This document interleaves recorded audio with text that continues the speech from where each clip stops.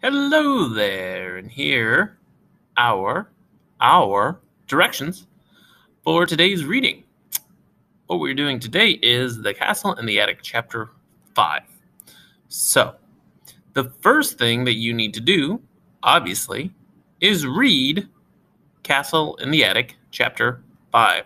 So you can follow along as I read aloud, or here's the chapter right here if you choose to read independently.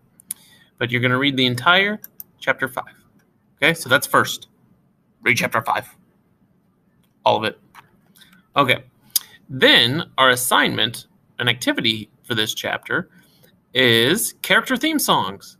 So this should look similar.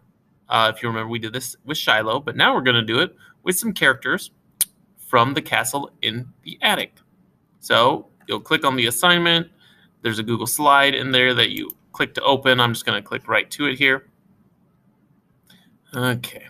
Let's zoom in a little bit here so we can see a little better. Oh, we got to do better than that. Oh, okay. That's big enough, I guess. So here we go. Here are our directions. Each of the characters from the story have different traits and personalities. Each one deserves his own theme song. What songs do you think would be a good theme songs for each of the characters listed? Insert your video of your song that you chose for each character, and below explain why you think that song fits that character.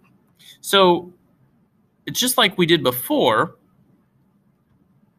where you need to think of character traits for the given character and think about what song is a good theme song for them. What would be a good song that fits them? Okay, so a song that's in the same tone, in the same mood, maybe a song that has the same traits as them, based on what we've read so far and what we know about the characters so far.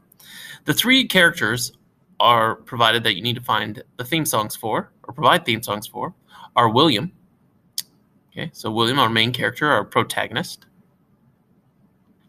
Robert, who is the gymnastics coach. So that's William's gymnastic coach. So especially in this chapter, he kind of talks about Robert a little bit and how Robert's attitude on things. So think about, man, what would be a good song for him?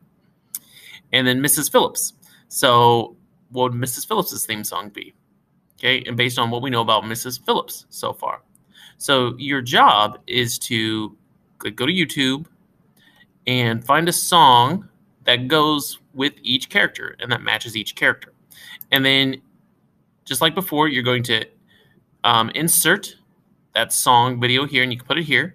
So if I go to insert, if I go to video, right, I can either search on YouTube there, or if I've already found it on YouTube, like in another tab. So I could have opened YouTube in another tab and searched.